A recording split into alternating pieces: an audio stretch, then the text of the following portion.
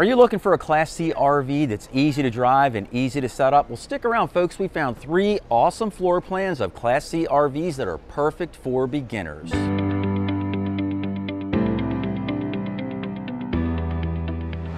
Hey everybody, Mike with RVBlogger here in front of the camera, and Susan's behind the camera. And if you've seen us before on YouTube, welcome back to our channel. If this is your first time seeing us, welcome aboard. Susan and I make tons of videos all about RVing, and we invite you to subscribe to our channel and remember to hit that notification bell when you do, so you'll be notified every single week when Susan and I put out a brand new video. But without any further ado, let's get started on our reviews of Class C RVs that are perfect for beginners.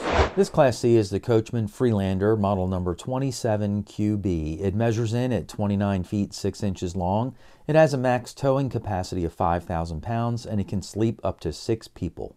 When you first walk into this motorhome, on the right-hand side, you'll notice a nice comfy couch, plus the driver's cab and over cab, and then your dinette, which wraps around into your kitchen area. Then we have a mid-split bathroom in here, and behind me is where the bedroom is located. Now, here I am at the very front of this motorhome, and the first thing you'll notice is the big over cab area. It's got the full width of the RV, so it's probably going to be about 8 feet, and it is. And as far as the depth on it goes, it is a full 60 inches deep. So you have a really large sleeping area up there for either 2 adults or 2 kids to be able to sleep. I'm also impressed with the amount of headroom here. It's really a good, comfortable amount. I know some of you will ask, so I'll just measure it now. You have about 25 inches of headroom up there, so not too bad. There's also a TV on a swing arm up here, so whether you're laying up in the over cab and want to watch TV, or you're sitting on your comfy couch, you can watch TV from either location. Now, the driver's cab is a very nice fit, but one thing that they've done in this coach to help make it even more comfortable is they've scalloped out the back of the dinette wall, so you can back the driver's seat up as far as possible. So those of us with longer legs or taller folks, you have plenty of leg room to be able to go on a long drive and stay nice and comfy. So here I am sitting at the dinette, and it's a good sized dinette. I would say that you could seat 4 people here very, very comfortably. In addition to that, you've got these really nice sized storage cabinets overhead, a couple of lights underneath. There's also a receptacle here underneath the cabinets. So if you're working at your dinette table, or you just need a computer plugged in so you can look up fun activities or plan your next route to your next campground, you can plug in and stay charged up. There's also a really nice big window here that opens up so you can get some fresh air into your RV. Finally, the dinette table does drop down, and you can convert this into a bed. And if you did that, you would have about, I'm losing it. Gosh, almost 80 inches of space. Sorry about that, 70 inches of space. And it would be about 42 inches wide. So not quite 6 feet. So maybe a kid or a smaller adult would be able to fit here okay. And I also want to mention that underneath of both of the dinette booths, there is open storage there as well. Now, here I am on the couch right across from the dinette table, and this is a very comfortable couch, I have to say. Each end has an armrest that folds down, and it has a cup holder in it, or if you want more space, you just fold it on up. The other reason you might want to fold it up is because this is a jackknife sofa, and so if you have someone else that's sleeping in here, just grab it from underneath, push it all down, and you have another bed. Now, the size of this bed is going to end up being somewhere in the neighborhood of 5 feet by about 40 inches. So again, another kid could sleep on the jackknife sofa very comfortably. So here I am in the kitchen area, and this is a really nice L-shaped kitchen countertop. It's very compact, but also very, very usable. Now, the first thing you'll notice that there's a large single bowl sink in here with a big gooseneck faucet overhead. As we wrap around the countertop area, you have lots of space. And there's also this tower of power here, so if you want to plug in a coffee maker or a toaster, you can certainly do that. There's also a window above to get some natural light in here. And then finally, we have a 3-burner propane stove. Below your stove, you've got a couple of drawers here for all of your kitchen utensils, and there's another cabinet located under the kitchen sink with even more storage space. Overhead, we have a microwave oven and another large cabinet for even more storage. The refrigerator with separate freezer in here is a very good size. It has a couple of shelves plus a nice big drawer bin on the bottom. Up top, you have a very, very large freezer. Now, this is a 12-volt refrigerator, so it gives you a lot more room inside the fridge and the freezer. It runs on both battery and shore power. So here we are all the way in the back of this motorhome. We've passed the bathroom area. We'll hit that last, but we're in the owner's bedroom, and this is a decent sized room. The first thing that you'll notice in here is you can walk around the bed from 3 different sides. So if someone needs to get out of bed in the middle of the night, hopefully they won't disturb their partner. Now, the size of this bed is about 80 inches by 60 inches, so we have a queen size residential bed in here, which is fantastic. You'll also notice that you have a couple of storage cabinets overhead, also a light, and then on each side there are receptacles, and there's also a grommet that creates kind of a hole up into the cabinet. So I assume if you have maybe a CPAP machine or something along those lines, you could put it up here, pull the cable through, and then plug it into the receptacle here. So something to think about if you need something like that. Now, on each side of the bed, there are also wardrobe cabinets where you can hang up your garments, and you've even got storage underneath of where they would hang. And there's also a drawer on each side that fully extends for even more storage. A couple other nice features in here are that there are a nice big window on each side of the bedroom. These windows do open, and so you can get a nice cross breeze in here. There's also an emergency exit window at the back of the RV.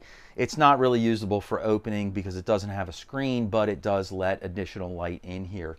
Now, your TV mounting would go right here in this area on the wall, and then you've got a receptacle and your cable rough in here. Perfect location for being able to lay in bed and watch TV before you drift off to sleep. So here I am in one half of the bathroom. I'm in the shower, and the way this bathroom is set up is the shower is on this side of the hallway when you're walking back towards the bedroom, and your commode and vanity sink are on the other side where Susan's standing right now shooting video of me. The advantage of a split bathroom like this is if someone's in here taking a shower, someone else can be using the other bathroom to either go to the bathroom or, you know, brush their teeth, put on their makeup, whatever they might be doing. So it works out really, really well. Now, this shower is a very nice shower. I think that the surround in here really pops. It just looks great with the white and black look to it. There's also a shampoo and soap holder here on the side wall. Of course, it has a wand that you can remove. And then we've got headroom to consider. Now, the headroom in here in the skylight area, let's see what that measures up to. It's about 6 feet, almost 6 inches in here, so a good amount of headroom inside the shower for you taller folks.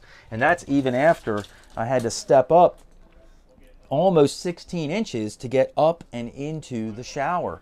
And then finally, it does have a shower door, which is sort of a curtain, but it's on a track which swings out and away from the shower. So I really like this kind of setup. Now, Susan and I switch places. She's standing in the shower shooting video across the hallway into, I guess, the powder room side of the bathroom. So in here, you'll find that you have a very nice vanity in here with some countertop space. There's a mirror and a towel ring located above. To my right-hand side here is a very large storage cabinet with 3 shelves in there, so you can store things away. And then behind me and overhead, there's a corner cabinet up above for even more storage. Now, as far as the elbow test goes in here, I'm not really going to pass the elbow test per se, but it doesn't feel like it's too small of a bathroom at all. This Class C RV is the Gulfstream Conquest, model number 6280LE. It measures in at 30 feet even, has a tow capacity of 5,000 pounds, and it can sleep up to 6 people. When you first walk into this motorhome, on the right-hand side, you'll find the living and dinette area, as well as the owner's cabin over cab. As you wrap around, you end up into the kitchen, and then we have a mid-split bath, and behind me is where the bedroom is located.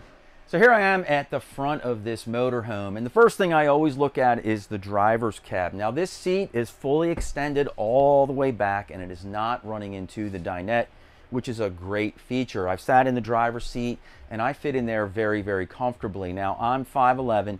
I think if you're taller than me it might be a bit of a squeeze for leg room at least. So that's always something to consider when you're looking at a Class C RV. Now the overcab up here is really, really nice and roomy. It's the full width of the RV.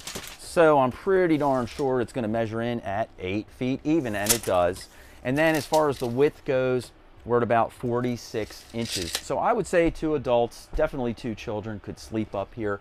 I'm also impressed with the headroom that you have up here, and this RV has about 28 inches of headroom. So that's pretty impressive. Now you'll also notice up here they have a little space built in up front with some open storage area. And this end would be the head of the bed. You have a window here. You've also got a couple of USB ports. So if you're sleeping up here, you can charge your phones or electronic devices overnight. On the other end of the bed is where you would mount your TV.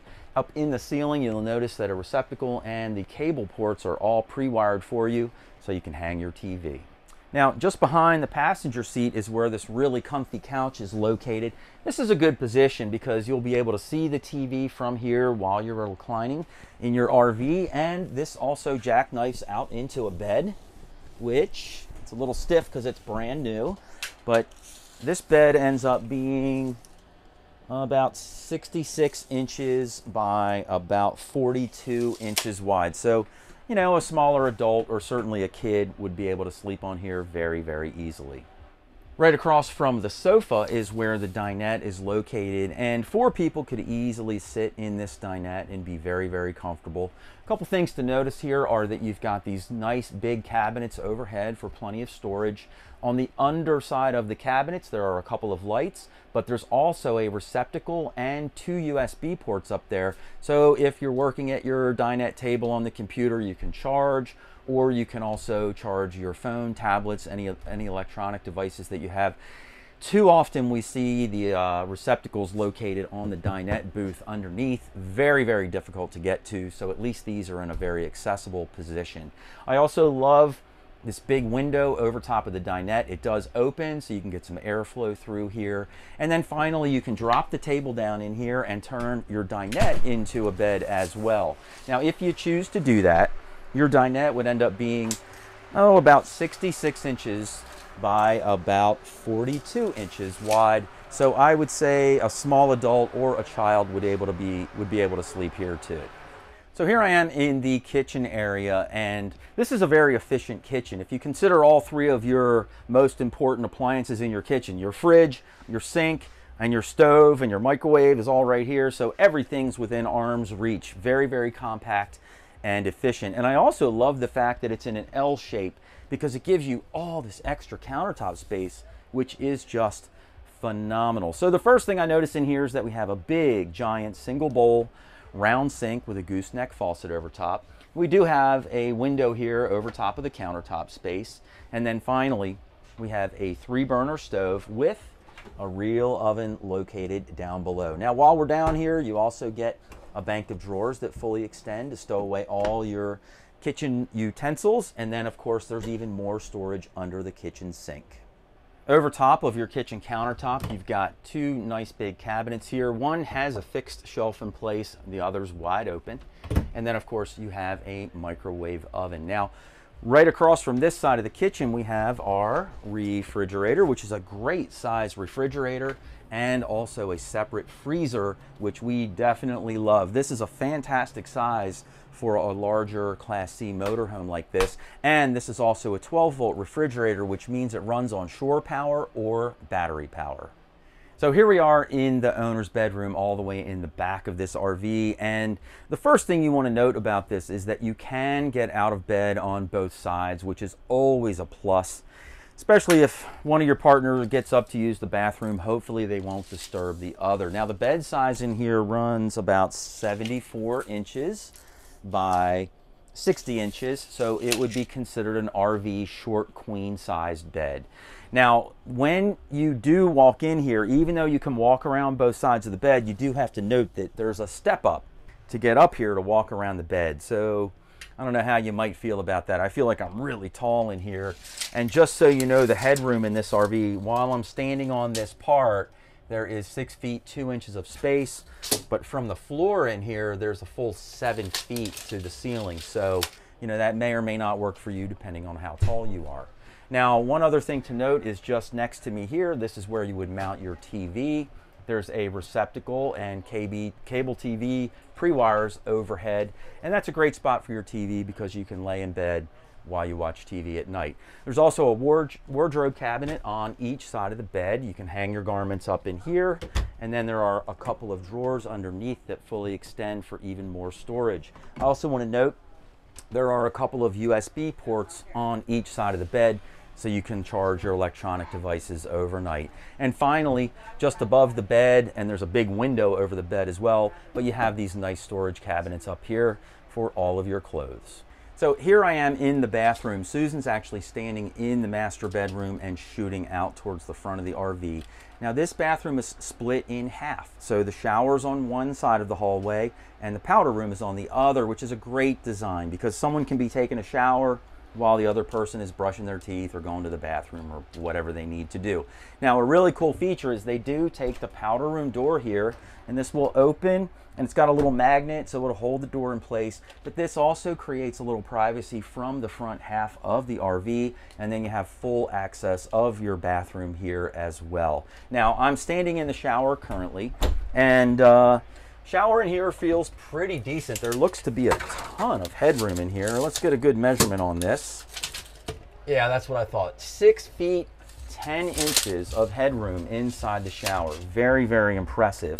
The shower also has a very nice surrounds built in. It's got 3 corner shelves for your shampoo and soap. It also has a retractable shower door. So here I am in the other side of the bathroom, known as maybe the powder room, and in here there's a really big medicine cabinet. Super big door, 3 shelves in here for you to store things. Behind me here is just a mirror on the wall, and then down below that we have a very nice wide vanity top with plenty of countertop space, a receptacle located over top so you can plug in your hair dryer or shaver. This even comes with extra countertop space or a sink cover, so you can make some extra countertop space in here, and then there's additional storage down below the sink. Now I'm sitting on the commode in here. I'm not going to pass the elbow test on that side, but on this side, looking good. This Class C motorhome is the Thor Quantum LC22. It measures in at 24 feet 1 inch long, has a tow capacity of 5,000 pounds, and it can sleep up to 6 people. When you first walk into this Class C motorhome, on the right hand side you have the driver's cab and the overcab. As we wrap on around, we have the dinette and the kitchen area. Finally, the bed is back here in the corner and the bathroom is right behind me. So here I am in the front of this motorhome. I just walked in through the entrance door, and my first impression in here is it looks really, really nice in here. The decor is a very nice color, and even though there's no slides in here, it does feel like a very good size RV. Now, the first thing you'll notice is the driver's cab up front, and whenever I look at a driver's cab, the first thing I look at is what's behind the driver's seat, because we own a Class C RV, and one of the big problems with it is I can't extend the seat back far enough because it runs into the dinette. And this RV is made the same way. So if you're a taller person, longer legs, you know, you might have a little bit of a problem being able to drive this. Now, the overcab up top is huge. It extends the whole entire width of the RV, which is 8 feet, and it is 53 inches wide. So I would say 2 adults, definitely 2 children, could sleep up here very easily. There's also a little ledge all the way up at the front where you can store some things, and there's a couple of cup holders up there as well. And of course, there's a window on the side and a vent overhead, so you can get a little bit of cross air ventilation up here. Now there's also a nice sized TV on a swing arm, so you can either watch TV in the overcab or swing the TV out and watch TV from your dinette. So here I am at the dinette table, and I like this dinette. I think you could seat 4 people here rather easily. I love the fact that there's a nice big window overhead. We have a couple of lights on the underside of the storage cabinet, plus a couple of speakers, and we have some fantastic storage room up top. Now, if you want to convert this dinette into a bed, you certainly can do that. The table will drop down and you can rearrange your cushions. And if you do that, you would end up with about 6 feet by like 42 inches of space. So, you know, a smaller adult, maybe a larger kid or 2 small kids could sleep here pretty easily. Now the kitchen area is right across from the dinette, and starting up top you have this really nice door with a white glass inset. Very, very pretty. You have an adjustable shelf for your storage, which is fantastic. A lot of shelves are just built in place, but this one has an adjustable shelf, which is a plus. Then you've got some storage above your microwave oven. Microwave oven itself, 3-burner propane range, and down below that you have a big pots and pans drawer. Also below that you have another big pots and pans drawer. Finally, you have your kitchen sink here, which has the cover on it. Now this is a smaller sized sink, but they really didn't have much room to work with. And so you would use your cover and also your extend a countertop to gain more countertop space in this layout. Of course, it's got a gooseneck faucet with an integral sprayer, which is a very nice feature as well. And finally, you have a full bank of drawers that fully extend to stow away all of your kitchen utensils. The refrigerator in here is a good size refrigerator, if I can get it open, and you have a separate freezer up top. This is a absorption style refrigerator, so it would run on shore power or on propane. Down below your refrigerator, you have a nice storage cabinet underneath. Now, just behind the dinette and across from the refrigerator, there's this very nice mirrored wardrobe cabinet. It's a very tall cabinet, so if you do hang things in here, you will also have space underneath for more storage. And then below that, we have a fully extendable small drawer for additional storage. Finally, in the back corner of this RV is where the bed is located, and this bed is approximately 80 inches by 54 inches. Now they used to make these Class C models with a 60-inch wide bed, so you'd have an actual queen size bed in here. But many manufacturers have shortened them to 54 inches wide because it gives you an additional 6 inches in the bathroom of width, and we'll take a look at that next. I just also want to mention over top of the bed you have cabinets that wrap all the way around 2 sides. So here I am in the bathroom, standing in the shower like I usually am, and there's a good amount of headroom in here, especially inside the skylight area. We have a full 6 feet 9 inches of headroom in the shower. Now this shower has a very nice surround built into it. It has 3 corner shelves for your soap, shampoo, and conditioner. It also has a removable wand. And unfortunately it comes with a shower curtain, which you guys all know that I hate, but you could certainly replace this with a retractable shower door very easily and inexpensively. Just outside of the shower we have a medicine cabinet with a few shelves for storage. Finally, a vanity top with a sink, and then storage down below. Finally, here I am on the commode, and with the door closed in here, sorry folks, not going to pass the elbow test on this one. Now that you've had a chance to check out all 3 of these floor plans, let us know in the comments down below which one was your favorite and why. And if you'd like to see even more Class C RVs that are perfect for beginners, just click the box down below, and Susan and I will see you in the next video.